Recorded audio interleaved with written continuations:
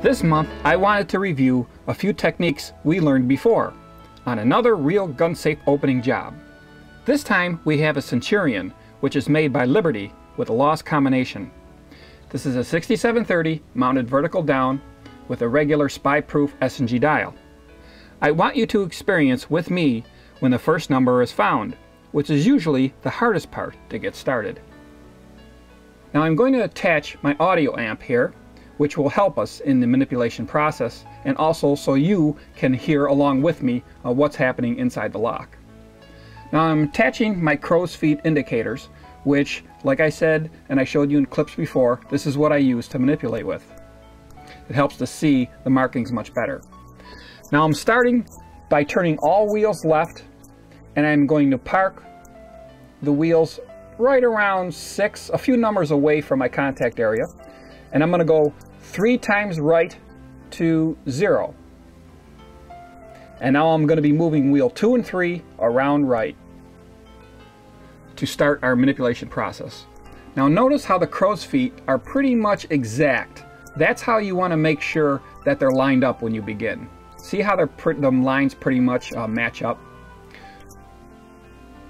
Now I'm going to run this dial fully all the way around so you get the full effect of how it looks to manipulate an S&G dial. We got the customer watching over our shoulder here.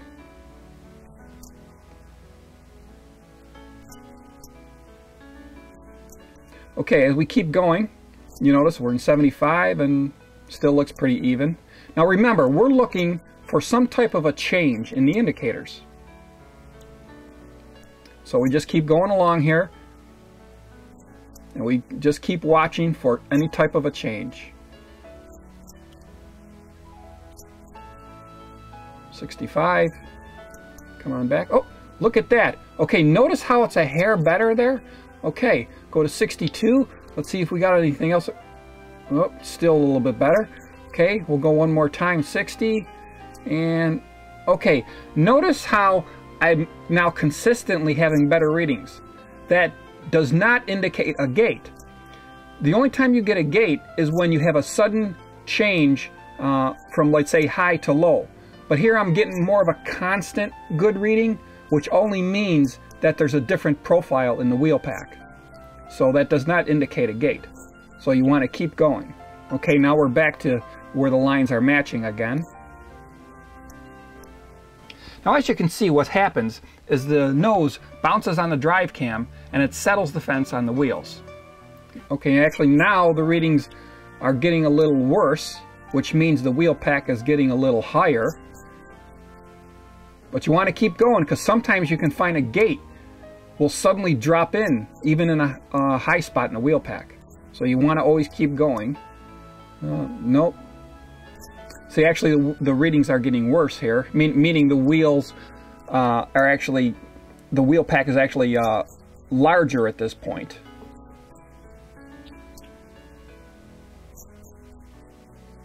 Okay. Now, I didn't get nothing going around that. So what do we do now? Okay, now we're going to do everything opposite. We are going to now park all the wheels right. Okay, now we're going to do everything opposite. We're going to park all wheels right, a few numbers away from my contact point again. And now we're going to go 3 revolutions left and begin our manipulation process at, let's say, 10. Okay, that's where we're going to start. So now we're running wheels 2 and 3 around left. Because when you run the wheels one direction or the other, believe it or not, a gate can show up in one way or the other. So don't think just because you run the wheels in one direction you don't get a gate that you won't get it in the other direction. So now we will run the wheels left and see what happens. We go to 30. Okay, see how the lines are pretty much matching up there? So now again, we're looking for any type of a change, but more of a sudden change. Now remember that, where it like drops in and drops out. If you get basically a smooth transition from high to low, that's not what we're looking for.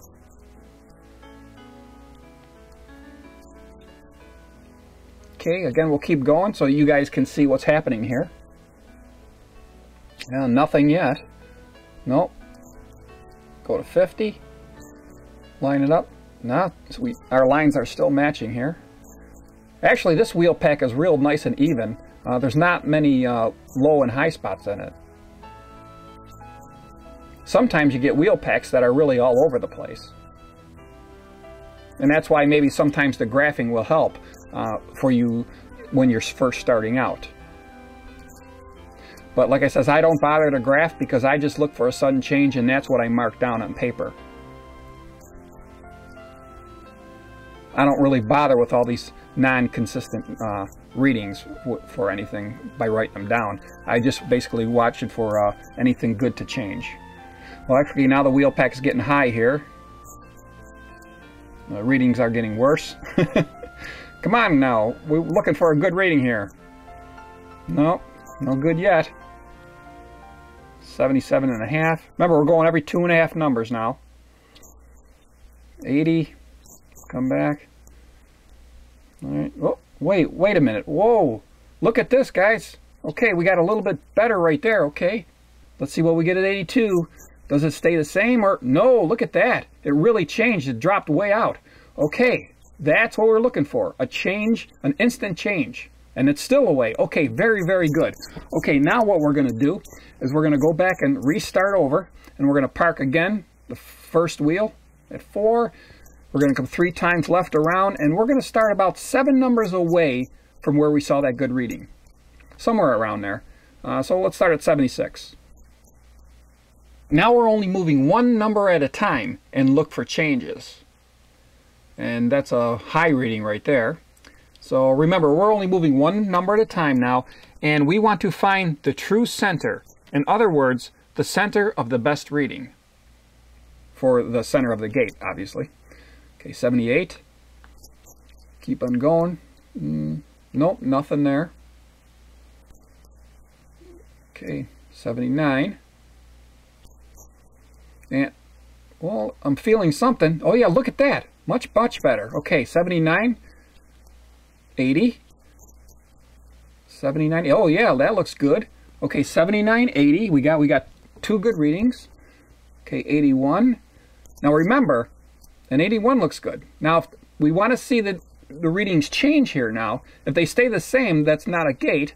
And oh yeah, look at that's a bad reading right there. So we had 3 good readings, which means we'll take the center number, which 80 is our number.